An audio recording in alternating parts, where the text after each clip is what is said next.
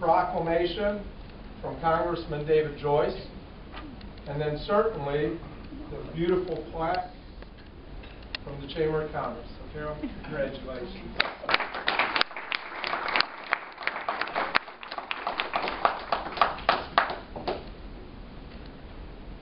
That's really beautiful. Thank you so much. I'm very honored for this. I wanted to say a little bit about the project. Can you hear me okay? It's been said by many that all history is local. The Cuyahoga Falls, Ohio Bicentennial History Book gives us a chance to tell our unique story about our part of the world and to provide an update from our 175th anniversary milestone when the last book of this type was published. If the Bicentennial Pictorial History Book has given longtime residents a chance to reminisce and newer residents the opportunity to learn more about our city, if it has given a friend or family member who is now far away a chance to feel reconnected with our city, and if it has inspired someone to become interested in local history, and if those who are local history buffs enjoy it and even learn something new, if it helps someone relive the excitement of our momentous bicentennial celebration, if it helps someone conduct their genealogy research through the names index in the back of the book, if it helps if it helps promote our city as a great place to live, to work, and to play, and if it instills an added sense of pride in our community, looking back at all that has been accomplished over the past 2 centuries, then the Cuyahoga Falls, Ohio Bicentennial History Book Committee has realized its objectives. I would like to take this opportunity to offer some thanks. First, I would like to acknowledge my family, my husband Tony, and our children. Max is here, and there's my husband. Maria and Mitch are preparing for their finals right now, so they couldn't join us. Thank you with all my heart for your support throughout the course of the Bicentennial History Book Project. I also owe an immeasurable debt of gratitude to my fellow book committee members, Aaron Shad, Marty Shoemaker, Pete Mellinger, Valerie Dout, Mike Richard, Carrie Hummel-Snyder, and Gerald Lewis. Cozy Richard was not formally on our committee, but she was also a wonderful support for us. Our team was a little engine that could, driven by optimism and hard work, ultimately gaining our momentum until we got the job done. Thank you so much to the Bicentennial Book patrons and sponsors who helped make the publication of the Pictorial History Book possible. Their special stories are included in the book.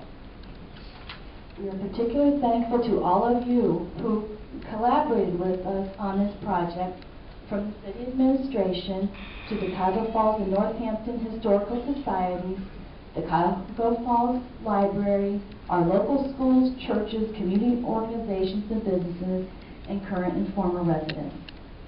The city's proceeds from the sale of the book will be used for continued improvement on the century-old Kaiser Barn on Bath Road. Since its rededication during our bicentennial, the barn has been hosting a free summer concert series. This year's concert series will begin on Sunday, June 8th. Thank you very much.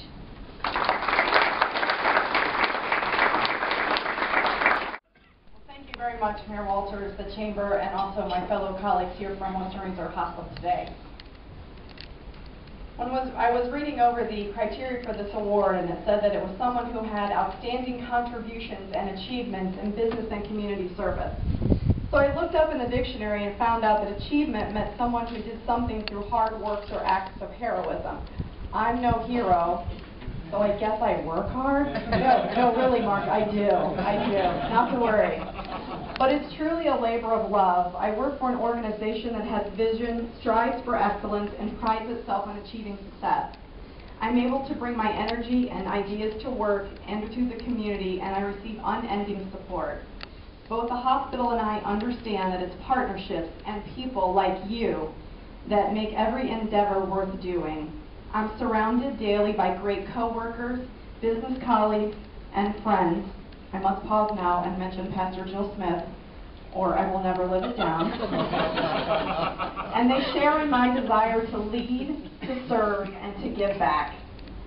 I am truly honored and humbled to have received this award and ask that each and every one of you share today in my excitement and enthusiasm. It's been an honor and a pleasure. Thank you. Village Gardens Restaurant, if you'd like to please come up.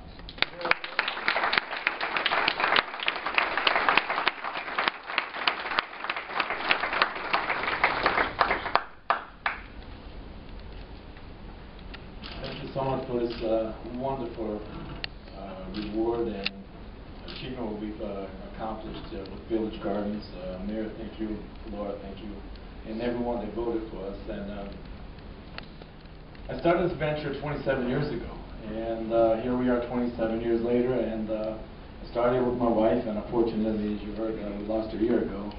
But I know she's very proud, as I am, to accept this award and to keep the Village Gardens growing along with my twin daughters, and to be active within our community. We have a fantastic city, fantastic community.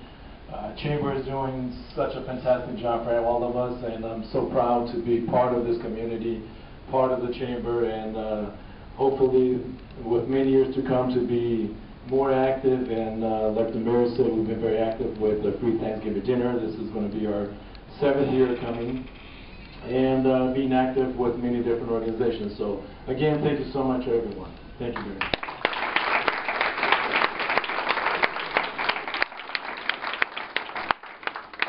And again, it is an honor for me to be here and present this to the best of the best, 2014. Thank you very much.